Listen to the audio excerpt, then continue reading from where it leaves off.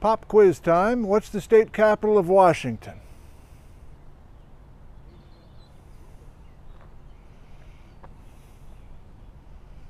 It's Olympia. And that's where I am this morning. Friday morning. And I'm just going to step right across the street from the state capitol building and visit the Washington Geological Survey and one of the most talented people around, Dan Coe. Thanks for joining us today. Hope you enjoy this very special episode. Yes, and we just reopened to the public a few months ago. I don't want to say post-pandemic, but yeah. Down curve anyway. Okay. Well, this is a rare treat. I've never been in here, so thanks. Thank you for visiting. And for rookies, this moniker, Washington Geological Survey, hasn't been around forever. It was formerly known as what? We've had about, I think, 5 or 6 different names since the late 1800s, which is when the original survey was founded. Okay. Previous to the Washington Geological Survey, we were the Department of Geology and Earth Resources, or DGER for short. DGER. And our state geologist at the time, Dave Norman, had been wanting to change our name to the Washington Geological Survey, just because it's more straightforward and to the point. I love it. I love it. Yes. So that change was maybe a decade ago, or more recent? More recent. That? I feel like it was about 5 years ago. Okay. Yeah. These are our offices.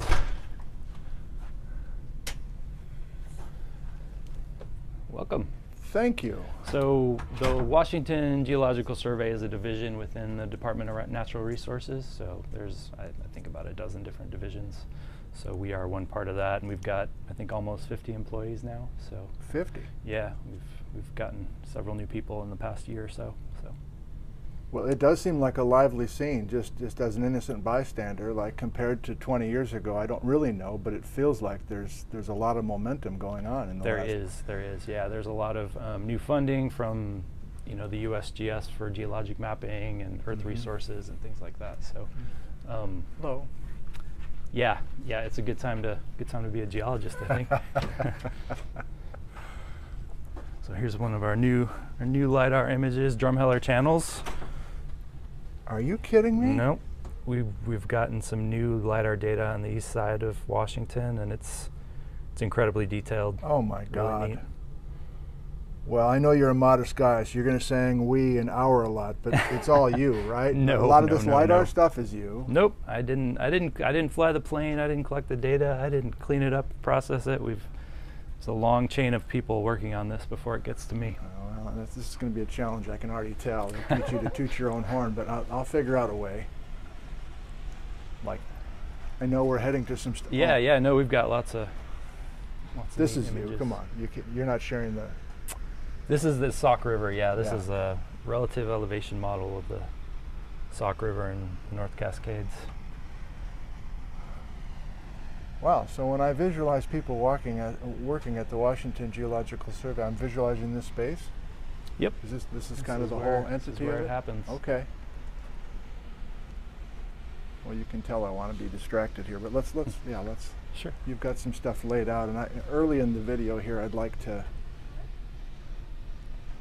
So yeah, these are all our Washington 100 posters kind of laid out, which we can talk more about that. Yes. Yeah, right. Let's just do a little Whitman sampler here to get a sense of why I'm here, but I think many of our viewers have already figured it out. Hey, how are you? How are you? I'm doing well. You? Good. I'm Nick. I know. This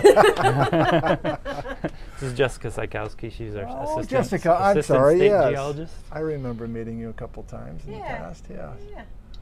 Well. What are you doing here?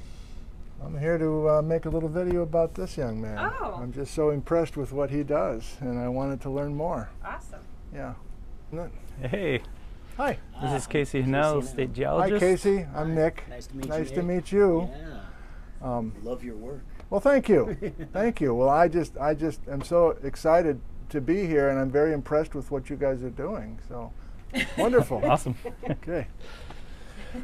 Well, can we start here, Dan? Because Sure. this is, I saw I assume it was some sort of kind of premiere or some sort of push to share this recently, it feels like, right? Yeah, so May in Washington is Volcano Awareness Month. Okay. So just kind of bringing people's awareness to the hazards that volcanoes do pose in our region or can have the potential to.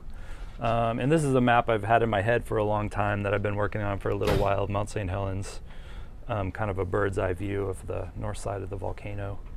And I wanted to highlight some ways the volcano and its surroundings have changed in the past 40 years, 40 or so years since the eruption. So got some features like the crater glacier, which has been growing, the 2 large lava domes in the crater, kind of discuss the North Fork of the Toutle River and all the issues with sediment that are happening there. Spirit Lake, how that's changed over time, and then also the Pumice Plain, which is kind of right in here. Wow. So I'm already going to violate my plan. My plan was to just get a sampler, but I can't stop asking questions right off the bat. So I'm intrigued by your phrase. I've had this in my head. So this perspective you had in your head, and why did you have? Can you tell us more about what you had in your head and why you thought that wasn't maybe presented before? Yeah, so I not only am I a map maker, I'm also a map consumer, and I haven't seen a map of Mount St. Helens like this before, and I've wanted one just for my own personal use, so I finally decided to just make it myself since I couldn't find it. Yes. There's a lot of great maps of Mount St. Helens out there, for sure, by the USGS and the Forest Service and plenty of other entities, but none that I found that's kind of like this, you're flying over the volcano, here's the lay of the land and the landforms. So, right. Well, that's hoping to get them out there into the world for people. Outstanding. I'm going to run out of superlatives, I know, today. Okay, I'm back to my original plan, just trying to give a quick overview, and then I have some rather significant personal questions for you. Driving over here, I was trying to remember which of these caught my eye first. Like I definitely remember, like, who is this guy making this stuff? Like, I've never seen anything like this before. Got some stuff hiding under here too. Oh, really? Okay, yeah. Let's keep it. What you got? So, well, I'm such a fan. I recognize all these. This was one of the first posters we did when I started here at the survey. Okay. Previously I worked in the Oregon Department of Geology as well with LIDAR and things like this. So, okay. When I got here, one of our hazards geologists asked me to make a poster of the Chehalis River because there were a lot of projects surrounding that at the time. So, so I got to do that, and I also made a river poster of the outer Olympic coast as well. So these are 5 of the big rivers out there, kind of showing their channel migration over time. And this was all made with LIDAR data.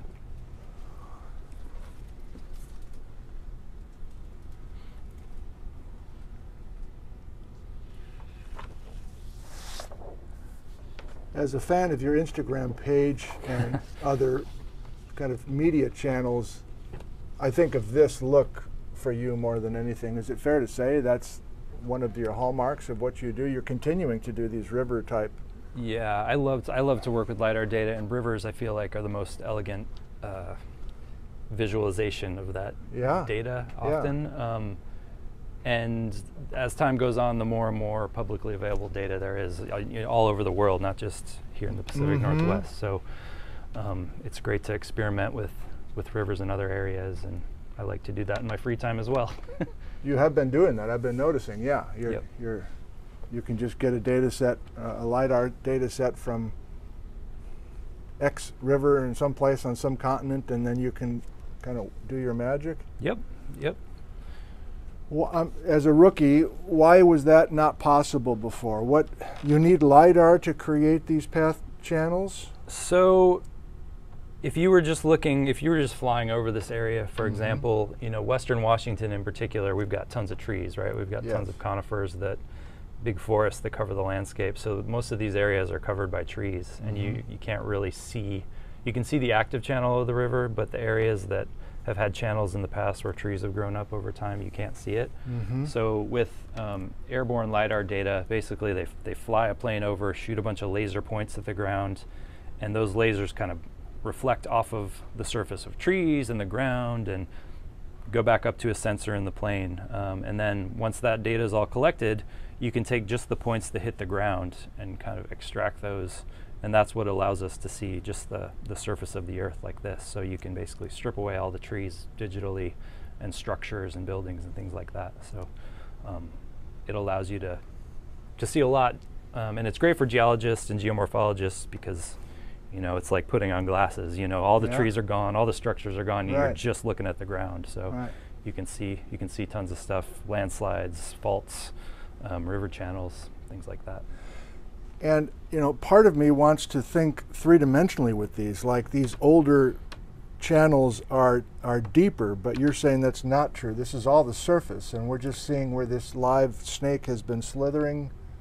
Kind of, yeah. In this case, these have been converted from a digital elevation model to a relative elevation model, and basically what that means is the zero value in a digital elevation model would be sea level, and then everything would go up from there. And in these ones, the zero value is that water surface of the river. So if you think of it this way, the white is the lowest elevation in these, and as it goes up, it gets darker green. So the darker it is, the higher above the river it is. So as you go out from it, it'll usually fade into the darkest color. That's helpful. I was thinking about it almost inversely from that. That's but a lot of them do have a kind of a three-dimensional effect to them, especially if you weren't familiar with what you were looking at. Yes.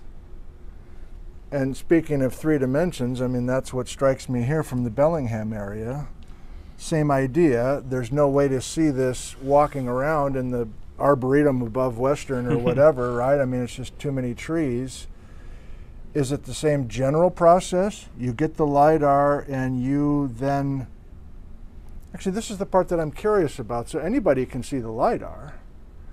So is there a way for you to give us a sense of how you take raw LiDAR and then a couple of 2, 3 steps, 5 steps to then ramp up to the presentation that you have here?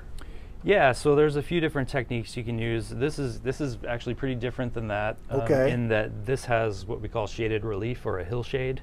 So we take those elevation values and we can kind of put an artificial light source on it so it's shining on the surface. So if you think of this, the light's coming from the northwest and it's shining on this three-dimensional surface. So that gives it that 3D kind of relief that you're seeing here. So in this case, you know, if you lower that light down, you could really make those features pop out. And in this case, it's, you know, all the layers of the Chuckanut Formation in northwestern Washington. So, and this area is kind of cool because there's tons of really neat fossils up there. You know, big palm leaves, about this, you know, yay big, that are just all over the place.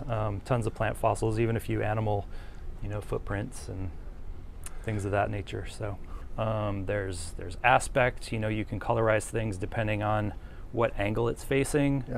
So there's all sorts of different ways of visualizing this sort of data, but probably the two I use the most are just assigning color values to elevations and using kind of these light sources to make the landscape pop. Did you have something in mind originally for each of these, like you had kind of an image in your head for the St. Helens poster? More or less. I mean, a lot of these kind of change the more you get into the weeds of making them. You know, you might find a technique that works better, or something that you thought would work that doesn't really work very well. So there's a lot of trial and error that go into these, for sure. Well, here's another great example of why I'm such a fan.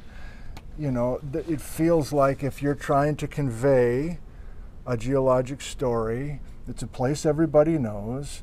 If they do know it, and they do know there was a landslide, we're upstream from Portland now, this is the Oregon side. People are whizzing by it back and forth on the freeway. There's not one classic place to stop and see this. and then again, your color choice and everything else, it just makes all this stuff pop so much, Dan. I don't know if you have a good sense that you are filling a niche that most of us who are trying to teach this stuff just cannot quite do. I mean, we spend 20 minutes with words, and this thing is all that we would really need. I don't know. I mean, it's like with any other profession. You just try to learn as you go and learn from your peers.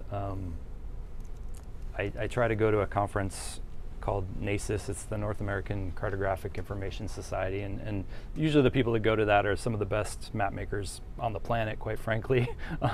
And it's nice to rub shoulders with them and learn from each other and kind of show different techniques in what you're doing. So that's always a great opportunity to learn from others in the field. But yeah, I've always liked bright colors, and yes, color can definitely bring something to the foreground or push it to the background, depending on how you use it. So oh my God, look at that. It's always something I try to work into the maps and graphics that I made. I mean, it feels like you're doing, it doesn't feel like anybody else is doing what you're doing. I don't know. I don't know if I'd say that, but well, in the Northwest, I mean, there's plenty of other great Northwest cartographers, for sure, doing really interesting stuff. So, well, I'm fawning over you now, so we don't want that. I can feel I need to pull it back a little bit. Some of our viewers do know this series. Oh, you got more? I got one more under Good. here, or maybe, yeah. This is just Mount Olympus. Another favorite. I love the Olympic Peninsula, the Olympic Mountains, so living in Olympia is great because we're right at the doorstep of some of the best landscapes in the Northwest. So, do I go to the Flickr page? Is that the easiest way? Yeah, that's probably the this? easiest way to download the full-size Okay. digital version. You know, you can always email me. For example, if you didn't want all this text and stuff on top, I still have the files for the background if you wanted to kind of add your own annotation. And I'm glad you brought that up because this poster we actually also released without any of the text and stuff on top. So you can take it and add your own labels and notes and whatever you want to it. So highly encourage anyone that wants to use it to do so. And you can use this for any purpose, as long as you cite, you know, us as the source. Sure. Now this is or is not LiDAR? It is LiDAR, yes. It is and LiDAR. It's several different data sets were used to create this. A fairly recent one for the glacier, just because that's grown a lot in the past decade or so. It's just stunning work. Do you? Thank you. Well, yes. Well, we've got. Yeah. If you need any Washington geology maps, You got a few, take huh? a stack. Oh my God. We've actually got the author of this map sitting right over here. Oh really? Eric? Yep. Form. Got it. So this is Eric Schuster. He made that map several years ago. Eric. Hi, Eric. Eric's been with the survey Nick Zentner. It's nice to meet you. over 50 years, I think, at this point. I'm in my 52nd year, yeah. 52nd year. Just can't leave. And you've worn lots of hats over those years. Yeah, including this one. You haven't. And Eric's actually updating, or not updating, but digitizing. What I'm doing right now is digitizing the USGS publication by Rocky Crandall. Oh wow. Rainier National Park. Really? If I live long enough, I'll finish all of the intermediate scale pre-digital geologic maps. In other words, they exist only on paper. Right, right. So I rectify them and turn them into a GIS product. Wow. That eventually will end up on our website and be downloadable by anybody who wants it. That will be wonderful. Like the other scales are now. Yes. Always something to look forward to. That's definitely something to look forward to. Yeah. Well, thank you. It's a pleasure to meet you. Yeah, you're quite welcome. Yeah. So this is back where I live. Fire up the computer. Okay, now, So, yes. Geologic maps, so I'm actually in the process. Our mappers, you know, they spend the whole year this is kind of the start of field season where they head out and are mapping in the field, and then they come back for the winter and bring everything into the GIS realm. And then around this time of year, all the data and the writing and everything about it comes to our group, and I'm part of the GIS and publications team here. Okay. So we put out all the publications, the website, all of our data portals. We manage all that stuff. So, as the graphics editor and kind of the main cartographer, I get to stylize these and lay them out and try to make them look good and make sense. And then our editors are the ones working on the pamphlets and I see. the text and everything like that. So there's a decided effort to have a visual component that works together through a whole series of maps? Yes and no. I mean, you can see there's actually 3 maps working on this year. So this is kind of in the Cascades here, and then this is in Thurston and Pierce County. So this is more surficial deposits and things like that. So you can see the color schemes are quite different. Yeah. And then this is actually over in your neck of the woods. This is the Colocum Pass Southeast Quad. So I think just to the east of Ellensburg. Well, you do like bright colors, don't you? I do, yeah. And often, our mappers are just kind of moving over as they map from year to year to different quads. So this is kind of part of a series over the last 3 or 4 years. Yes. That this is actually Andrew right. Sadowski's map. So so you'll carry his colors. I'm kind of carrying those themes throughout. Yeah. So yeah. the other fun thing about these is, everything's got to be labeled clearly and well, and you can see there is a lot of labeling to do. So you can generate these labels digitally really quickly, but often they're overlapping or on top of one another, or you've got lines crossing over. So right. pretty much I've touched every single one of these labels and moved it around at a one point in time or another. So there's a lot of time spent just in laying things out and getting them to be legible and understandable.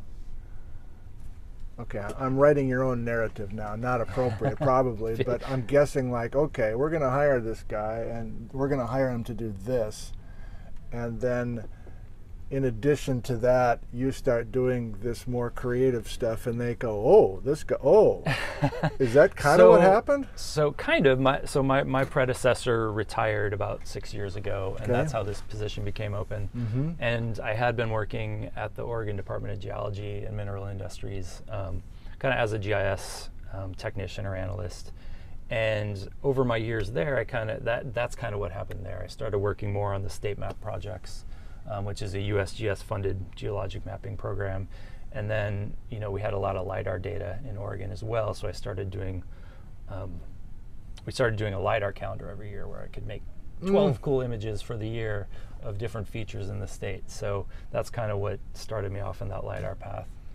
And then this position became open. It was a more permanent sort of position, so it fit well, and they were looking for someone who had experience with the state map. Yes. And things like that. So yeah, pretty close to what you were describing. Well, it's a credit to an organization to hire you. You do what you were hired to do, and then you kind of have these, for lack of a better term, creative ideas and directions you want to go, and they don't shut you down. They don't go, no. Yeah, zip it. Get back to that. As long as these things get done on time, and right. There's a little extra time here and there to work on, those sorts of creative projects. I feel fortunate to work with a lot of talented people for one thing, but yeah, to also collaborate on creative projects and to have the leeway to be able to do that is a great opportunity. Well, they would be silly to not allow you to continue in some of these directions. Our land, sure. So this is the home page you come to, and you can kind of scroll down. And then we divided the state up into kind of 7 different physiographic provinces, kind of broad areas of the state. 7's a good number, right? 7's a good number. So you can see the points for where all the different sites are. And then kind of the art that goes along with each of those provinces. Yeah. Come on, Dan. Look at that. Let's go to the Olympic Peninsula. So you click on one of these, you can kind of scroll down, get a nice brief description of the province and what you might find there. And then there's this nice little map with all these little kind of icons for each site.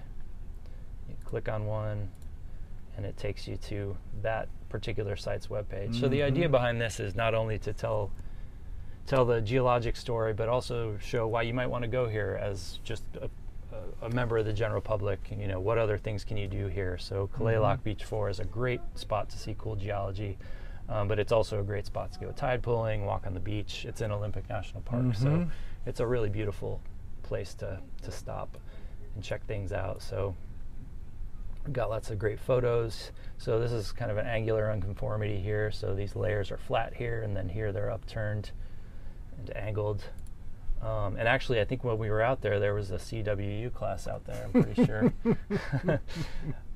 One of the times we went out there to date the landslide. So here's that bouldery spot you cross over on the trail. Wow, look at that. But I got to make this fun. And then here you come fun in. Little come on, this is what I'm talking about. So Bring it. 1,300 years ago, there's no landslide. A big landslide comes down, blocks the creek, and it drowns the forest, and there's newly created Lena Lake. And then we move to present day. Here's where the trail goes. The landslide's mostly covered in trees, and you can see right here that trail crosses over, and you get those big boulders. So kind of tells the story. You know, you might have been going here for years and you didn't know that. Now you see this, you're like, oh, that kind of gives a whole new dimension to being there. This is a little bite-sized version of why I think what you do is so powerful. And I know we just said it, but I'm going to say it again. I would like to be able to grab those 4 slides, let's say. Oh yeah. And I can advance through when I have my class going. Okay. You can go. Well, we're cooking now. This is one of our Flickr albums. You can download them right here. Each of those I can download. I see. Just click on that original size. You get the full size. Oh, good. Oh, I'm going to be busy when I get back. I am. Now I'm already realizing that I'm going to have way too many links to post in the description of this interview with you. Do you have one? Like if we go to dancoe.com or something like that, can we get to all this stuff in one place, or it's not quite consolidated that way? I don't think I have all these in one place. I mean, one of the nice things about our Flickr page is if you scroll down here below the images, and I can definitely give you a link to our main Washington DNR page, and you'll see all the different albums in there. Okay. But underneath each one, we've got links to all the other versions. So if you find one of these and you scroll down, there's links to the other 4 right here. Okay. And then there's other information, like here's the Lena Lake Washington 100 page. Here's information about our landslides. So a lot of these, I've tried to put as much of those links into each of these pages as possible. Okay, well, I'm just not much of a Flickr person, but I think I need to be for this. So it's not perfect, and it can be a little clunky from time to time. For example, when you go to a page, it gives you, I'll show you, it gives you kind of the big versions of things, which I don't like. Oh my God, those are. And you can click on this little button right there and make them small so you can see more. So like you can make a little animation with Mount Rainier glaciers there, and you can download all these. And then, again, if you scroll down, you got links to the other ones. Okay. You can find them, all sorts of info on Mount Rainier and a little description of what the image is. So, thank you for that. So yes, I'll put that main Flickr page as a link, and then I was so overwhelmed and impressed with your. Oh, I can see it bookmarked up there. Dan Coe Carto. Yeah, so that's kind of my personal website where I've got a lot of the work that I do here, as well as some other work outside of Washington that I've done, more personal projects just for fun sort of things usually. Can I share that link? Yeah, absolutely. Can we take a peek? Sure. It is. Go back to the main page here. Was dancoe.com taken and you want? DancoeCarto.com.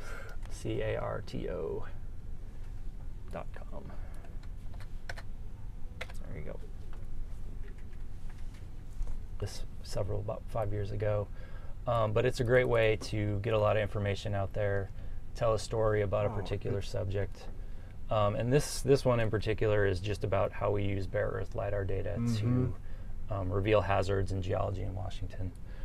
So I like I was saying earlier, you fly a plane over, shoot a bunch of lasers at the ground, and then you get this three-dimensional, we call it a point cloud. So each of these little dots is a laser point or a laser pulse that hit the ground and bounce back up. And what you can do with that is you can make a kind of a continuous surface. So you see here, these are the points, and then you interpolate the area in between those points and get that. This would be called the top surface, is what we call it.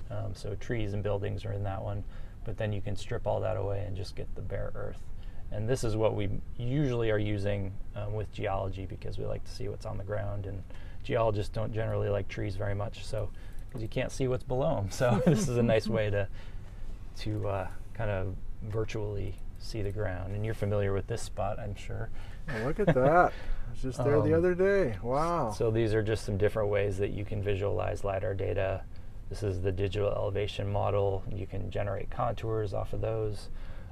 Here's the shaded relief or the hillshade, and then the aspect, which shows what angle the land is pointing to, and then a slope map, which in this case, the flatter an area is, the darker it is, and the steeper it is, the lighter it is in this case. So, did you do this in part because everybody kept asking how you do it, and you're like, okay, let me just send you this instead. It'll save me some time. I honestly can't remember where this originated, but it seemed like a good way to get this information out there. Beaver tail bend in living color. Wow. Here again, so with trees you can't really see much. This is a 10-meter DEM, so kind of older data, and then with that newer LiDAR you can really start to see that, and then you can delineate it with color. My God. Makes you wonder what you'd be doing if LiDAR didn't exist, you know? Yeah, it's definitely changed the game, I think, with geoscience for sure. Here's another great example. Well, that's one of my favorites. So this is in the Cedar River watershed. Yeah. And with the photo, you can't really see much at all, landslide-wise. But there are these really interesting kind of... That's just, I have to laugh. It's so cool. Call them flow slides. They're just really low profile, but they have really long runouts. Looks like they cross the river in several spots. But, I mean, you can kind of see a little bump right there in the trees where there might be something, but... with the bare earth and adding some color to really makes it pop out. Yes. That's one of my favorite things of what you do. The one with the lava flows up by White Pass as well, or maybe it's not White Pass, but this one. Yeah, I just started giggling when I saw that for the first time. Do you remember this one in particular? Did you know it would look that way with the LiDAR? I don't know. It almost looks like frosting. It does, yes. But I mean, this was fun because there's several distinct, event or flows in this, so it was kind of fun to try to separate them out and delineate them. It doesn't look real. I mean, gosh. But you can, without LiDAR, you can still see a lot of this, but with it, you can really emphasize the different layers. Well, and it's your lighting position and the shadows, and I think color really helps this one, kind of the gray shade pushing the non-lava to the background. And then faults, this is also another area where it's really been valuable. You can kind of, well, actually I'll just scroll down to this one. This is the best example. So this is on Bainbridge Island. This is the Toe Jam Hill Fault Scarp. And you can see with photo, not going to notice much, but with LiDAR, you can just see this clear interruption in those kind of drumlin shapes on the landscape. So it's very, very valuable in mapping, surface expressions of faults. Can you think of an example of your work has triggered some research somewhere? I mean, everybody has access to the LiDAR, but you're making this stuff pop so much. Not yet? I mean, with science, you learn from each other and you learn over time. And so, there's plenty of people have come before me that have had all the ideas I think I've had. So I don't know if that's the case. I just see you coming around with this big spotlight, literally, and you're going, okay, a bunch of trees. Boom. Have you guys noticed this? How about you go over and check that out? And maybe it's a little early because it feels like you look at this. Come on, Dan. So this is kind of the tsunami section. I don't think I've seen this one. So this is at Cape Disappointment. This is just kind of an example of how LiDAR can help visualize, not only visualize things, but we also use it to model tsunamis and potential tsunamis. So, you know, here's the Cape Disappointment campground, if you've ever been out there, out here on the sand, and the town of Ilwaco. You know, a very large Cascadia earthquake could inundate this whole area. So it's a very vivid way of showing that information and being like, okay, well, I got to get up this hill fast. This is an example of showing it in a very vivid way. There we go. LiDAR was not used to create this model.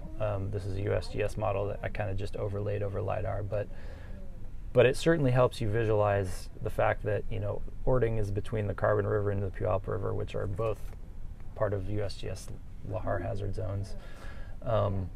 It's a good example. You're the one that says, I think I need this perspective.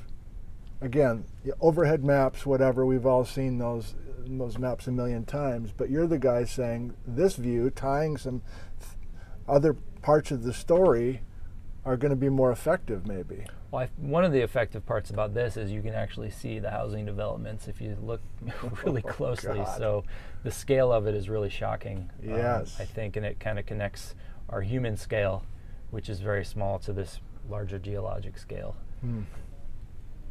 And I think I mentioned earlier, with going back to the tsunami subject, we have released a bunch of different kind of animations of tsunami data. So this is, I can show you the statewide one just to start with. Gives you a good overview. Gotta get an ad blocker for you, man. I know, right? Okay, now I'm aware of these. I didn't know this was you, though. You have a hand in this? Well, I kind of was at the tail end of the process. Okay. You know, there's a lot of steps before me, from the modeling to our tsunami team kind of set this all up in GIS, and then as the last step, I got it to kind of edit it and put it into a video. So, well, yeah, I'm using the hell out of these. So what's your part? You same thing we've been talking about, colors and timing. Yeah, and I worked layout? with Daniel Ungard, who's one of our tsunami scientists, to kind of think of colors and design this.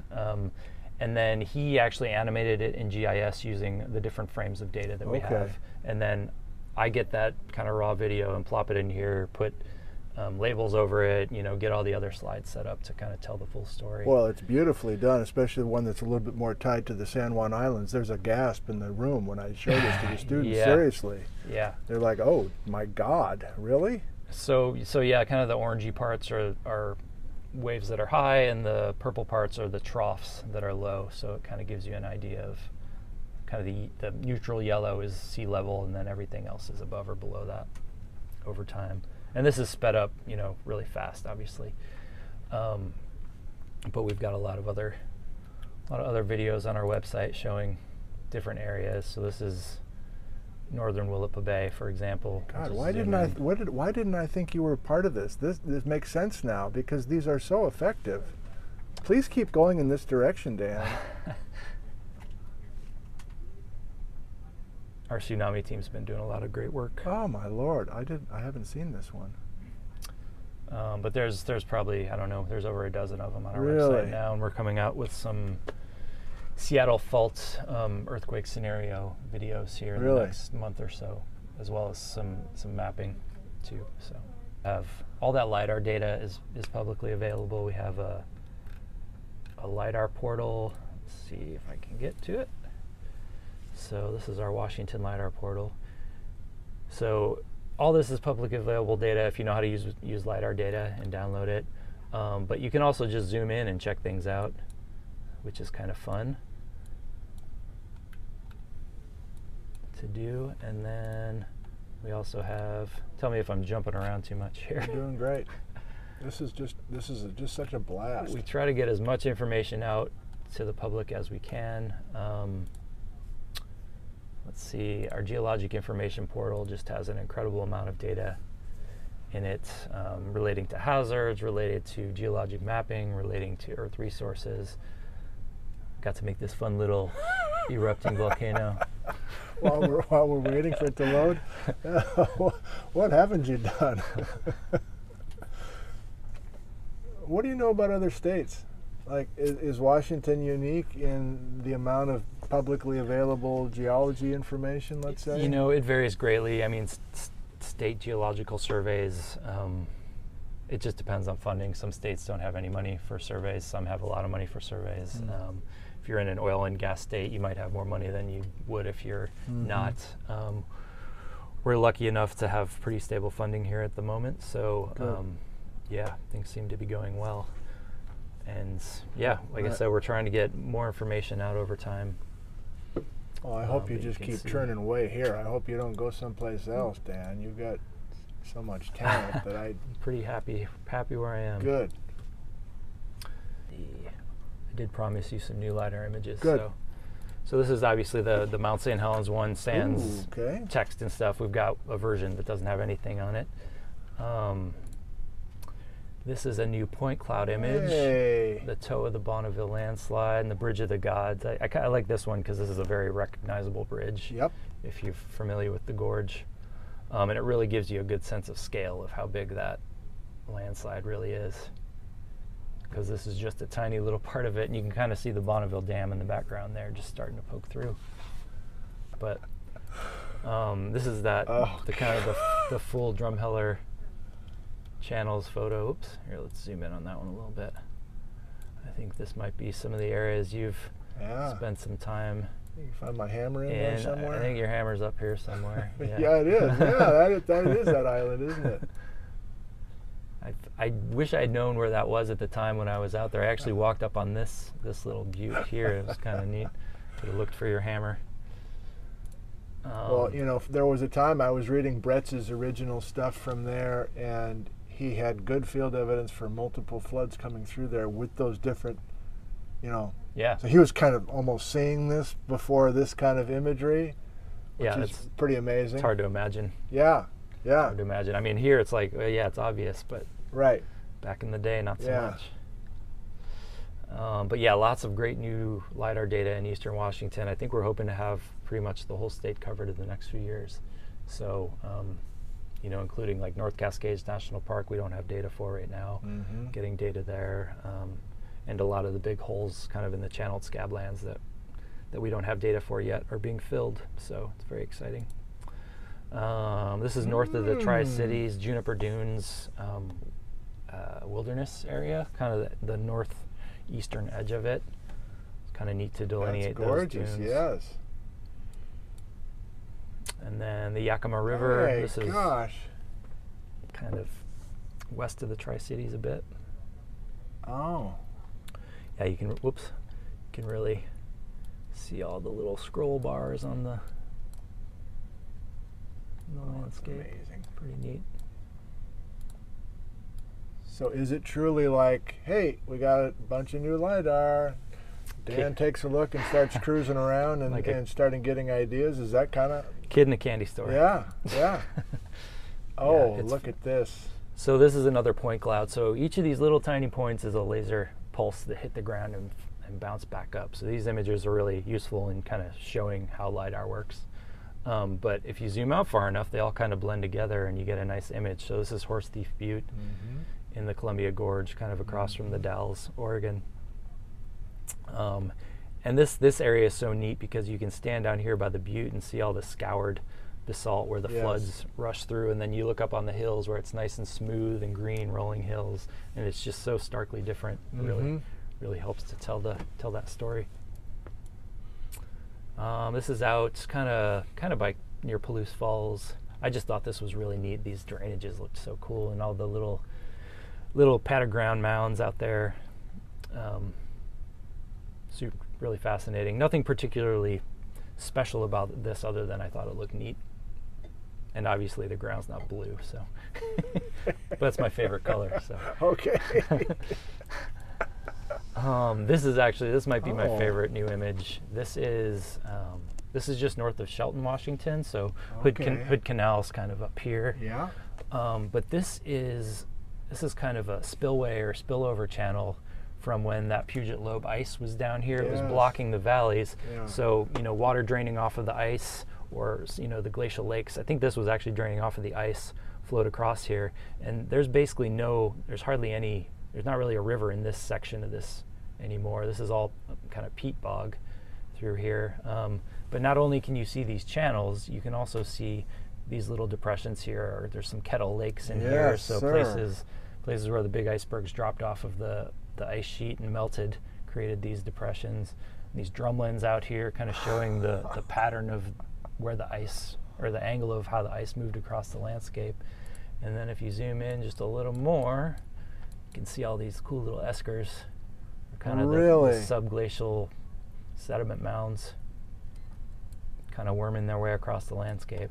It's like a whole glacial geology class in one image. It's such a neat spot, and there's actually several of these kind of outwash plains. I don't know if I'm using the right term, but there's another one kind of over here and another one over here from that same valley, and it's the Skokomish Valley that these are kind of flowing off of. So really, really cool stuff. And then this is kind of a neat landslide that's out. This is out in the eastern Columbia Gorge, kind of past, well, Klickitat County. So that is.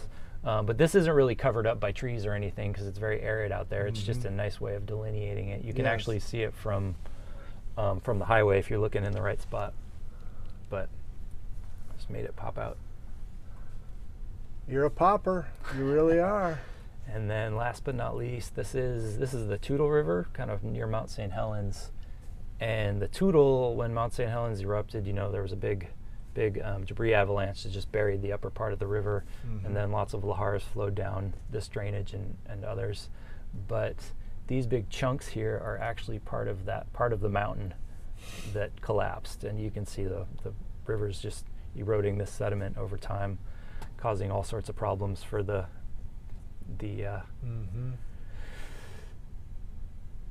engineers who are trying to mitigate it. But so those are all the new ones that I'm trying to get these out hopefully in the next few weeks or so. But beautiful.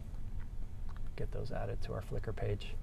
But I've got I have literal lists of ideas of things and maps that I want to make, and we're always getting new LiDAR data, so there's always going to be more things to do with that as well. And if you do more video, you're thinking it would be in the animation type stuff, or do you ever visualizing yourself doing some real video? You're already doing it. I don't need to do it. No, I'm asking. There needs to be a more professional version of some of what I'm doing. Let's go back here, actually. So we actually have a UAV team here at the survey, and we've gone out with them several times for the Washington 100 project, but they've also gone out recently for debris flows and things like that to get a more bird's eye view of things that are hazards that are happening. Are those drones? UAV? Drones, yeah. Okay. Yep. So our drone team, this is from a few years back at the Mima Mounds just south of here in Olympia. One of the neat spots to get up in the air and see the landscape. So we've done, we have plenty of ideas on places where we might go fly drones to get some nice imagery of some of the landscape. So we've got a couple trips planned, hopefully later this summer, to a couple of the state parks in the Puget Lowland where we might do some more filming like this. What if you did some of this drone stuff in a forested area, and then we do some sort of wipe away that's so powerful with what you've done and show the LiDAR and the stuff hidden beneath? I think that's just such a cool concept. I wonder if there's a way to do that video-wise. I don't know. That's a good question. I mean, there's definitely, we don't have this technology yet, but there's drone-mounted LiDAR these days. I mean, there's LiDAR on your iPhone. You can just go out and make 3D scans of things. But this is actually a good example. You can see these trees over here. There's actually Mima Mounds beneath the trees in this area, which you can see with the LiDAR. So yeah, that's an interesting idea. More intimate scale of things. Yeah. And it goes probably against all of your instincts, but well, look at that. But my instinct is they should know you. They should know you're the guy behind a lot of this stuff. And that, again, maybe that makes you feel uncomfortable, but I feel like that could be another part of this, that there's, instead of just kind of a bunch of general publications and things, they're somehow identifying it with you, and they get to know you a little bit, whether it's you hosting a YouTube series or you somehow...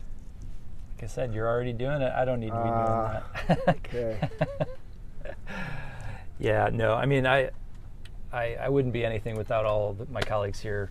You know, they're such a talented group of people, and I didn't do all this filming either. So, you know, this isn't even me.